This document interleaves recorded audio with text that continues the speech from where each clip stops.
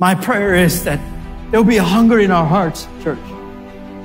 That we will not be that generation that was caught without having done anything for the kingdom of God, because we're so busy with our own pursuit for our own businesses, with our own pursuit for our career, our own pursuit for all the things that this world is offering. And I'm telling you, it's so fleeting and it goes by so quickly. And all that matters when we stand before God is what we have done in the light of eternity. Only that matters.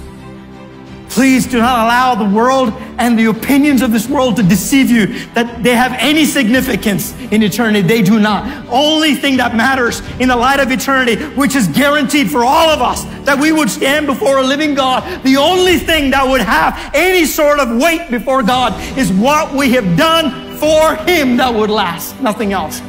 And Jabez said, I live in a generation that is living for itself, that is serving itself, but I don't want to be like my generation. I want to be more honorable than my brothers. I want to do something for you. So God, would you bless me? And after you bless me, would you extend my influence so that in my day, in my generation, that through me, the nation of Israel can come to know you again.